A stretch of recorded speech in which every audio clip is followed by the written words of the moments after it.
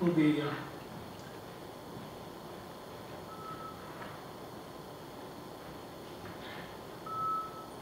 hang on one second here.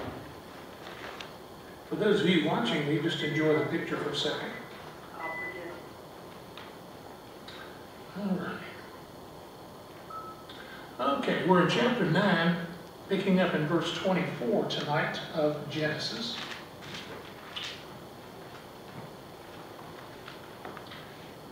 Oh, thank you. All right.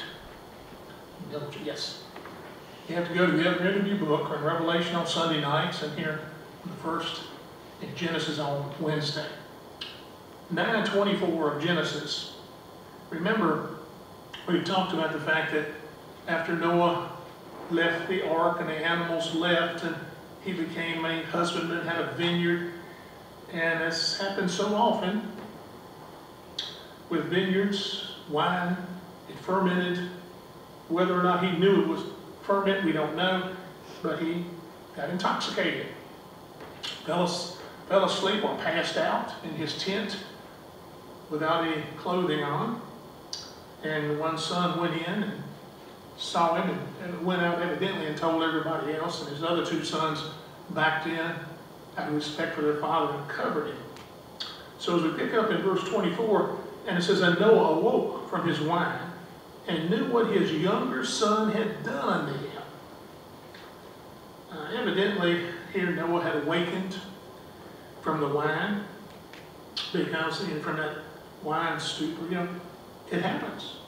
It happens today all the time. People drink too much and they'll pass out. And he noticed that his robe had been placed on him. Now, evidently, he had enough remembrance that this wasn't the way he laid down. So obviously, someone had placed that robe over him. He vaguely remembered, I'm sure, but even if he had laid it on him, it wasn't the same way that he left it. So he was very much aware that somebody had been in there. And he must have inquired of his wife, or if she was still living, and maybe his sons, and he learned the whole story. He found out what happened. As ashamed as Noah must have been at his own moral lapse, he realized the sin of Ham was far greater. There was something there, since it revealed Ham's heart of rebellion and unbelief, not only against his father, but also against his father's God. Similarly, the act of Shem and Japheth plainly testifies of both of their respect for their father and their own respect and their faith for the Lord. It's amazing. You have three sons, and two have faith, one doesn't. One doesn't respect, the others do. So, we're getting ready to look at something here, the Noahic prophecy coming up. With the deepest hearts of his son open right before him. We've said many times, what's in here comes out in your life. Now he is really seeing his sons. So Noah is moved to make now in verses 25 through 27 his great declaration, his prophetic declaration. To some extent, his insight in revealing what's coming in the future was based on what he had seen, probably the character of his sons already. He had seen these young men grow up. He knew them. He knew their children. He could foresee the future of their respective courses by the way the father was going to teach his sons. It's still true today. How a father raises his sons, that's the way the son's going to go. If you have a father who doesn't care about taking his son to church, that son's not going to church. But if that father has a heart for the Lord, and he brings that child up in the Lord, that child's going that direction. As that tree has been, right? And that's what's happening here. He could see this. And he knew that the descendants would probably follow the example of their father. And, more importantly, even though he sees all these things, and we could try to explain it naturally, you have to remember this is the Holy Spirit. The Holy Spirit is giving Noah utterance of what to say here. He is prophesying by the Spirit, even though he knows his sons well. the Holy Spirit knows them better. And the Holy Spirit is now going to give him what to say. And he first of all had to take the proper note of what the younger son had done unto him. You know, some people say this is probable because of the term younger. It could actually here it means the youngest. And if you say younger, that just means it's either the second or third son. But it means the youngest. So we're talking about Ham here. He was the youngest son. Japheth was the eldest. You'll find that in 10:21. And it's significant as this great prophecy of Genesis 3:15 through 18 was given as a result of the fall of Adam. This prophecy is given because of the fall of Ham. We have a parallel here of what happens before the flood at creation and the fall of man, and after the flood and the fall of Noah. I said Ham, but I meant Noah. Noah has fallen away now because of the wine. And the parallel between the two here is pretty striking when you look at it. Both Adam and Noah were commanded to do what? Be fruitful, fill the earth, and exercise control over it. Both were given that command. Each of them is actually the ancestor of every person on earth today. Each sinned by partaking of the fruit. In Noah's case, the fruit of the vine. In Adam's case, the fruit of the tree of the knowledge of good and evil. The result, you notice ever think about that result? As soon as Adam ate of the tree, what happened? They realized he was naked. Noah's in his tent. What is he? He's naked. And it's a wonderful parallel we have going here. And so, finally, the prophecy resulted in a curse which has affected mankind ever since. The curse of the ground, and although the curse was also a blessing, and was also anticipation of salvation. According to Acts 17:26, God had a specific time and place and purpose for each nation throughout the ages. Again, Acts 17:26. And hath made of one blood all nations of men, for to dwell on all the face of the earth, and hath determined the times before appointed, and the bounds of their habitation. Again, we're all one family. Hard to believe, one big family. And although each race and nation were to contribute to the corporate life of mankind as a whole, the overriding purpose of every nation, every nationality, was that they should seek the Lord. That's Acts 17:27. What is the purpose of man? To seek the Lord. Something which is quickly forgotten. If you go back to the fall in Eden, how long was it long before man wasn't seeking the Lord? By the time we get to the flood, no one was seeking the Lord. Quickly, we're going to see after the flood, and man's supposed to go out all through the earth, they're not seeking the Lord. They go down to Babel. It's so easy for man to not seek the Lord anymore. Why are there so many empty seats in churches on Sunday morning? People aren't seeking the Lord. So the basic outline of the function of each of the three major streams of nation is given in this remarkable prophecy of Noah, and these verses from 25 to 27. Verse 25 says, and he said, cursed be Canaan, a servant of servants shall he be unto his brethren. Noah's prophetic words here are first directed at Ham in the person of his son Canaan. Interesting, isn't it? He puts the curse on the son, actually the youngest son of Ham. And then he talks to Seth and then Japheth, the oldest, probably representing the order of which they were from youngest to oldest we see there. He could gladly pronounce the blessing on his two older sons, and he was happy to do so. But you notice, he can't bring himself to bring the curse on Ham personally. He brings it on his son. In other words, he's putting it on Ham and his descendants here. Here's a father, and it's breaking, you can see it's breaking his heart. Cursed be Canaan. Let's see, he basically said, cursed is Canaan. since he, along with his older brothers, had inherited that carnal and materialistic nature of his father Ham. Again, fruit doesn't fall far from the tree. It's been argued from time to time, well, actually, I guess, since man started reading the Bible, if the curse applies to Canaan or to all the descendants of Ham.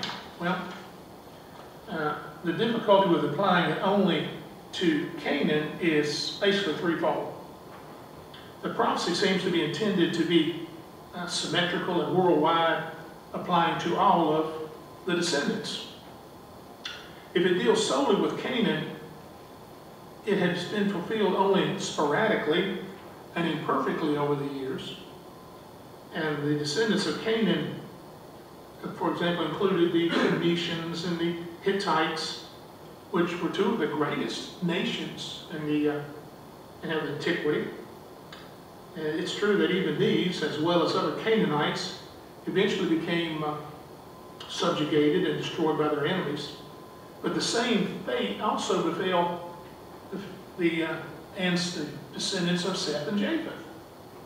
Thirdly, it was the sin of Ham, not Canaan, that caused this curse. That's what caused the occasion. But it would have been inappropriate for Noah to single out just single out one son. That would seem inappropriate, wouldn't it? Why would he? That son didn't have anything to do with it. So we understand that he's not going to be the one, simply the one bearing the curse. It's the ancestors of Ham. So we have to understand that.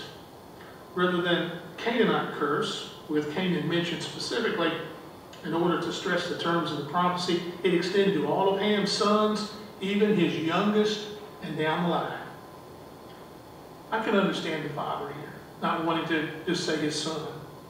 But you have to remember here too, who is inspiring what Noah is saying? The Holy Spirit.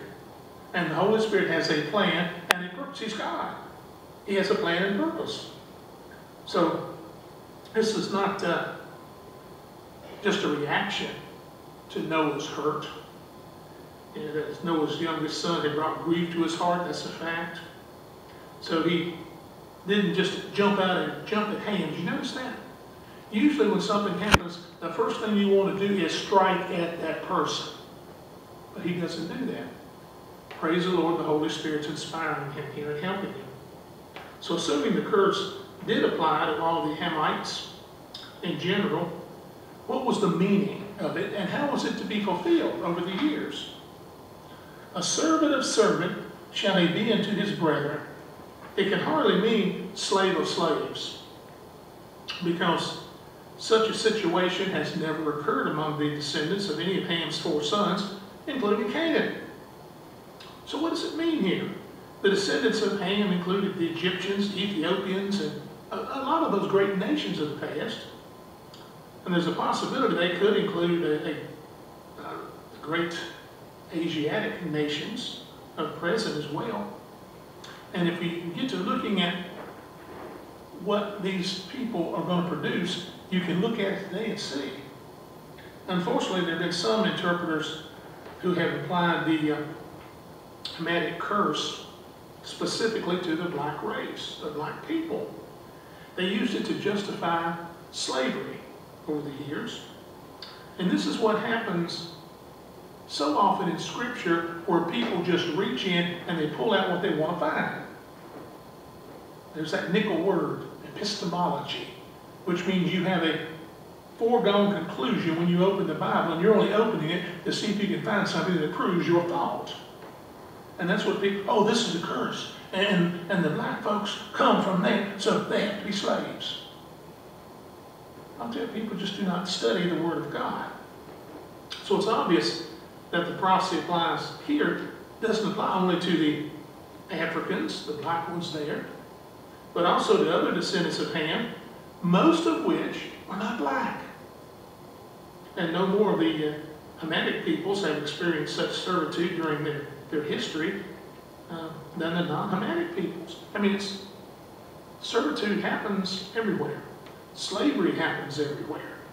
You look at the Roman Empire, did you know that there were more slaves in Rome than there were free people? So, I mean, slavery happens. When you try to justify it, that's different. If servant of servant does not mean lowest slave, then what does it mean? See, sometimes you have to work a little bit. You have to do a little study, a little research. Although the word servant is frequently used in the Old Testament, this is the only place where servant of servants occurs. In the next two verses, Noah predicted that Canaan would be both servant to Shem and servant to Japheth. In other words, the nations that descended from Ham would be servants not only to one other nation or one other group of nations, but to all nations. But it doesn't say slave. You know, this unique and worldwide service is something different. And it's probably part of what was meant here by the superlative servant of servants. It might be objected that Hamitic people never have been under worldwide subjection to the Japhet's descendants or Shem's descendants. Neither, for that matter, have the Canaanites alone been slaves. The answer to this objection, and it may be noted that a servant is not necessarily a slave. In fact, the word is used more often to refer to a position of steward. And steward is an honorable position in a household rather than one of a slave. The fact that this is the first mention of the word servant in the Bible, we have a lot of firsts in Genesis, is important because, as such, this term has undoubtedly a special significance. When we see the first of something, it's special, isn't it? So there's something special here. In a sense, it could be prophetic of Christ, who was the fullest degree made a servant of servants for all the world, bearing curse for us. Listen to Philippians 2, 6 through 8. Who being in the form of God, thought it not a robbery to be equal with God, but made himself of no reputation, and took upon him the form of a servant, and was made in the likeness of men. And being found in the fashion of man, he humbled himself, and became obedient unto death, even the death of the cross. He was a servant, not a slave. And the servant here does a great service for us, doesn't he? He went to the cross, died for us. He was a servant. The greatest of man's responsibilities was to fill the earth, not only with physical descendants, but what? With the knowledge of the Lord. Isaiah 11:9 tells us that, Habakkuk 2:14, and today it hasn't changed. Today we still have a mission to fill the world with the knowledge of the Lord. How do we do that today? Look around at your flags. Missions. We can't go to Africa. We can't go to the South America. We can't go to those countries, but we can send missionaries with the knowledge of the Lord. So he's called upon to teach all, to call upon the name of the Lord, preserving and transmitting the promises of God until the coming of the world's Redeemer. There's a job here to be done. Mankind has three fundamental types of duties to perform as God's stewards over the world. First is spiritual, receiving, preserving, teaching the knowledge of the Word of God. Secondly, it's intellectual, expanding and teaching the knowledge of the Word of God. And thirdly, it's physical, providing the material means for man's bodily needs and comforts, thus it's enabling him to do what? Fulfill his intellectual and spiritual functions more effectively. Every part of man has one duty: to get the Word of God out, to make known the knowledge of the Lord. Somehow we've lost that over the years. And these three duties correspond to the threefold makeup of our nature, isn't it? Spirit, soul, and body. Some person has to some degree, some people do, all three capacities, but in each of us, one usually dominates: spiritual, intellectual, or physical. Say, the same generalization applies to nations, by the way. Some have historically been primarily motivated by religious considerations. For example, Israel was supposed to be a theocracy, ruled by God. They were to be a religious nation. Some are philosophical, some are scientific in their thinking, and others are materialistic, practical, if you will, in their pursuits. It's therefore, I think, significant that these first three ancestors of the modern nations were recognized by their father to have characteristics represented, in these three categories. Shem mainly was motivated by spiritual conscience, Japheth by intelligence, and Ham was physical. The same was true, in a very general way, of course, of the nations which descended from them, by the reasons of both generic inheritance and parental example. Each was regarded as God's servant. Right? Shem in spiritual service, Japheth in intelligent service, Ham responsible for physical service, and as such was a servant of servants. You see it? If Shem is a servant of God, spiritually, and then Japheth is a servant of God intellectually, Ham's physical inventions and these different things, he was serving the other servants. He would provide them the physical means, food, clothing, shelter, weapons, machinery, transportation, technological inventions, and equipment of all kinds, which would enable his brothers to carry out their spiritual and emotional and mental responsibilities toward mankind and toward God. In this way, Ham would be also serving God, wouldn't he? He is serving God by serving his brothers who are serving God. Again, there are no small jobs for God. Service for God is not something that be taken lightly. And there are no small jobs.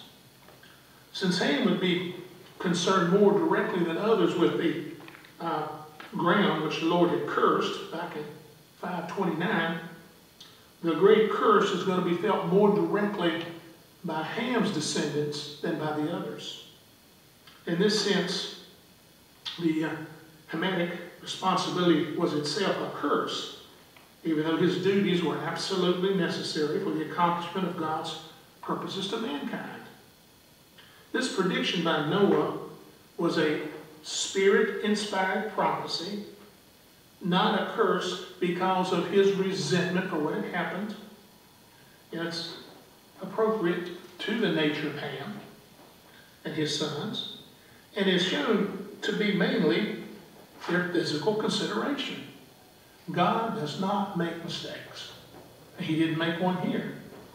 Assuming we can identify fairly well the Semite nations, which would be, of course, Israel, the Arabs, Syrians, Assyrians, Babylonians, Persians, and the Japheth nations as the Indo-Europeans, then by process of elimination, all the other nations are of Ham. The Hamites in general have been largely concerned with either science, philosophy, theology, and have been occupied largely with material pursuits. They've been unconcerned with the other things. Mostly physical pursuits. They've been the great inventors, and a lot of technology has come from them, as well as hard labor on farms and hard fighters in battle. Descendants of Ham included the Egyptians, who, of course, were a great empire there, as well as nations like the Phoenicians, the Hittites, the Canaanites, the modern African tribes, the Mongol tribes, which include China and Japan and those today, as well as the American Indian and the South Sea Islanders, are probably from Ham. And as you look at these things, it makes sense, doesn't it? Talk about technology. Where do we get most of it? Japan, isn't it? Fighters from that area, and farming and things that go on. So among the many ways which the Hamites have been great servants of mankind are the following here. They are the original explorers and settlers, practically in all parts of the earth following the dispersion from Babel. You know, God kind of had to get a switch after them, as we'll see, to get them to do what they need to do. Secondly, they were the first cultivators of most of the basic food groups of the world, such as, being Southerners, potatoes and beans and cereal, that sort of thing. And they were the first to domesticate animals. They developed most of the types of structural forms and building tools and materials.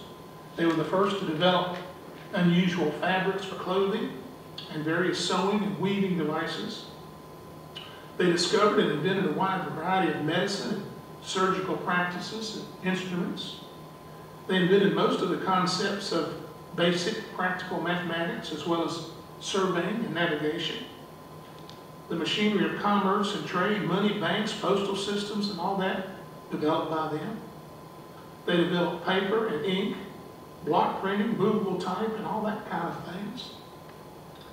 So if one traces far enough back, you will see that practically every basic device and system needed for man's physical substance and convenience originated from nomadic people. Today they've been the servants of mankind in a very amazing way, haven't they? Yet, the prophecy also has an adverse side to it also.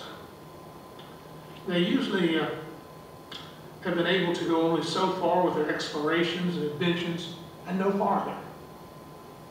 It always reminds me that God's in control. They went so far with it. The descendants of Japheth and Shem have sooner or later taken over their territories, their inventions, and developed and utilized them for their own advantage in accomplishing their own service to mankind. Sometimes the Hamites, especially the black race, have become actual slaves to others and are possessed of a genetic character concerned mainly with mundane, practical matters. The descendants here have often eventually been displaced by intellectual and philosophical shrewdness of his other brothers' lines there. Both that and with the religious zeal of the Semites. These are very general and broad national and racial characteristics. You know, a lot of it is part of individual generic basis. It's obvious, though, that the divine description here of future facts in no way needs, the assistance of the Semites or Japheth's line for the accomplishment. One thing we have to remember is, well, it's not quite the same now, but one of the things that's different over all these years is intermarriage, one line with the other. And so some of that generic characteristics is now found in every line. So you may have part of Ham's line that are more religious. Some may be more intelligent. And you may find some of the Semites who are more practical. But that comes from all the years where they're joined together. In verse 26, and he said, "Blessed be the Lord God of Shem, and Canaan shall be his servant." So having predicted Ham's primary relationship to the cursed ground along with his material responsibility to mankind, Noah turns his attention to his next son, Shem. Not only by his action of sonly respect. Respect is a wonderful thing. You want somebody to respect you, you respect them. If somebody disrespects you, you don't have much respect for them, but Shem respected his father. But it was also the character of his life that Noah had observed. As Shem had long indicated a love for the Lord God and his faith in God's promises. That has to be obvious here by the blessing.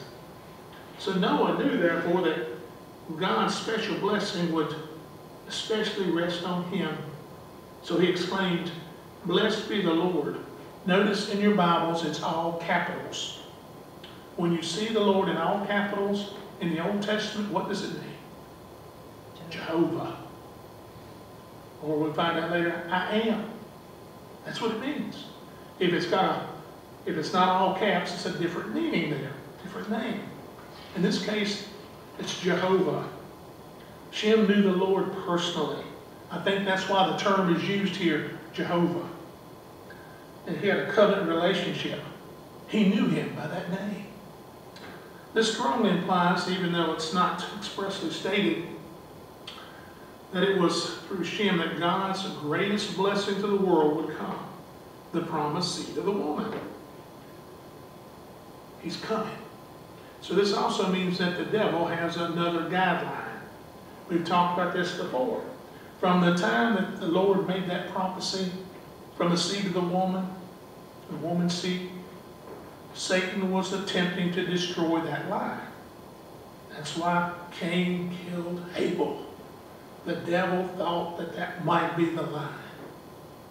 And so it's been persecution. Now, he knows, again, of the three brothers. Satan, I think from this prophecy, says, that's the line. And it is. The Semites. And Canaan was going to be a servant who was going to help him accomplish this. God shall enlarge Japheth, and he shall dwell in the tents of Shem, and Canaan shall be his servant. Finally, he comes to his oldest son. He prophesies that he would be enlarged, and that the Hamites would be of service to him in this faction. The Hebrew word used here is not the usual word for enlarged, and it's translated in this one instance, by the way. It apparently does not refer to geological enlargement. He's not talking about his home's going to be the size of Texas. No, he's not talking like that. There's a different Hebrew word there, and you want to refer to that. This word is usually translated entice or persuade. In a particular form in this verse, it occurs only once, and most translators are unanimous that it should be translated be enlarged. It apparently derived from the word to make open in the Hebrew. It means most probably, putting all this together, that the thought here is one of mental enlargement. Remember, he's what's going to be intellectual. If one is persuaded or enticed, his previous opinions have been altered. He changes his mind, or what? He has opened his mind. You know, if you want to be intelligent, you have to have an open mind. You know, some people are so closed. Japheth was an open-minded man, so would his descendants be. So the line would be intellectually curious, explorers of the world of thought, and Ham would, as just as Ham would be of the physical world, going out there looking at new lands. And as Shem would be spiritual. Not only would he be intellectually enlarged, he would also dwell in the tents of Shem. Now, this is a figure of speech that means having fellowship with. It doesn't mean that he's going to say, hey, brother, I'm here, move over. What's for dinner? That's not what he's talking about. Of course, being brothers, they probably shared some meals, but this means he's having fellowship with him. It's the very same meaning and opposite as over in Psalm 94:10, where it says, dwell in the tents of wickedness. That means they live in wickedness, out of the fellowship of God. These figures of speech are important. Japheth would not literally live in those same tents. It's also the same word, tabernacle. We know about the tabernacle. It's the same word used for what the Bedouins would sleep in, as we'll find that Abraham carried with him tents, tabernacles. And eventually the tabernacle that was built when Moses was given the charge at Sinai. So Shem would be the means of mankind receiving God's great spiritual promises. And Japheth also would be appropriate these blessings to himself by enjoying that fellowship with him. That's a wonderful thought, isn't it? He's going to have the intelligent thought about having fellowship with the one who is the most spiritual. What's going to happen? He is going to be led to the Lord more. He's going to have a closer relationship. That's what happens when you come around people who love the Lord. When you gather together with believers, it's a wonderful thing, and you're drawn closer. When someone comes in who's unsaved and around believers and they're under the Word, eventually the Lord's going to get a hold of them. And that's what's going to happen here. I think it's great to see that. As Shem and Japheth had united and shown to respect their father in the way they treated him, by backing in, not observing his nakedness and covering him up, they would be unified in worship of the Lord God of Shem. The Hamites, on the other hand, and by implication, would not do so. But they would probably follow other gods of their own devising, which we've seen over and over again. If you're not in the Word, if you're not, in this case, if they weren't with someone spiritually minded, someone who's going to give them the knowledge of the Lord, they're going to fall away. But man always is seeking a God. Have you ever noticed that?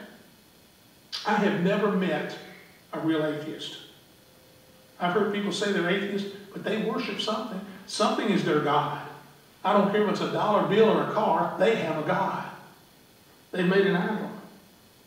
Anyway, Ham's service would contribute to the purpose of the true God for all men. And Noah's threefold prophecy has been abundantly fulfilled in general and in principle throughout history. And it allows for individual exceptions. That is, a particular descendant of Ham may be very spiritual minded and become fruitful servants of the true God. A particular descendant of Japheth may be dull of mind while being skilled in technological things. Another son of Shem might not follow the Lord, be interested in another thing. He may be claimed to be an atheist. People have choices and people make decisions. And they become these decisions to go the other way and away from the family line and the national characteristic, as I said, becomes greater with intermarriage because the change of thought takes place, the change of attitude. So the Japheth, especially the Greeks, the Romans, later Egyptians, and Americans, have stressed science and philosophy in their development. The Semites have been dominated by religious motivations. You see, centered in monotheism, the Jews and the Arab, or the Muslims later on.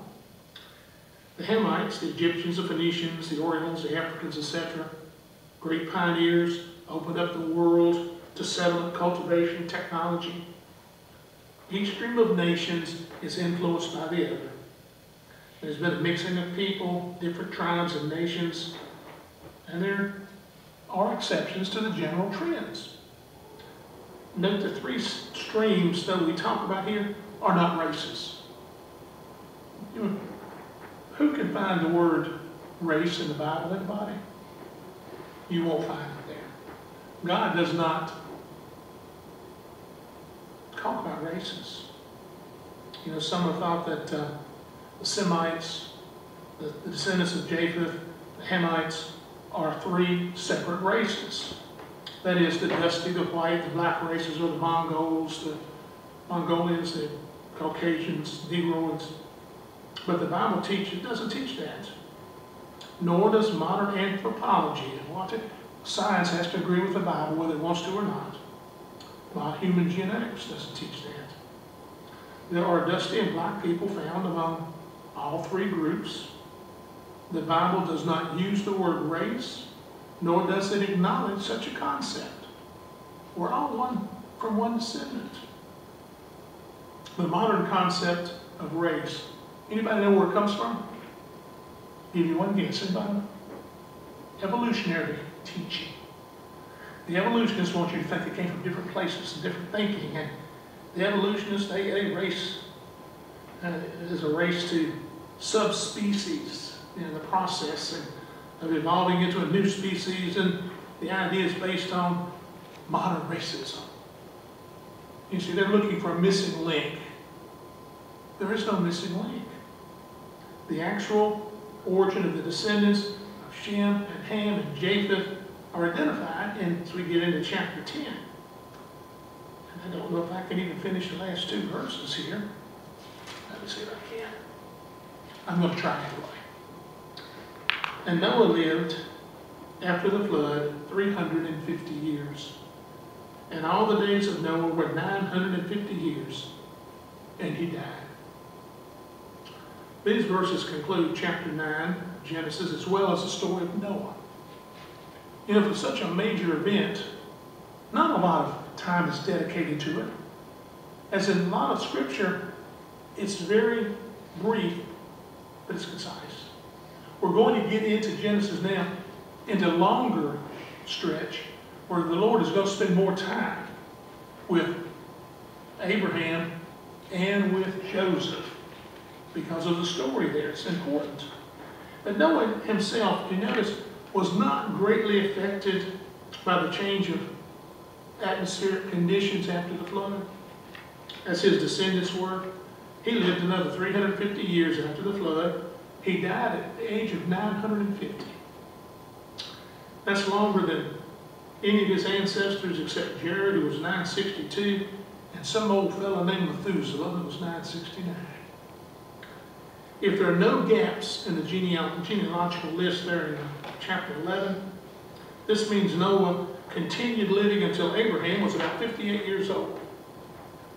On the other hand, as we might talk about in chapter 11, there's a possibility of gaps in there. So we really don't know. It's likely that Noah lived after the dispersion, at least after the dispersion at Babel. But if we're really important, you know what? The Lord would have told us. So we'll stop there. I did make it by 7:30. And Lord willing, we'll pick up next week, but we'll be kind of just breezing over, breezing over chapter 11.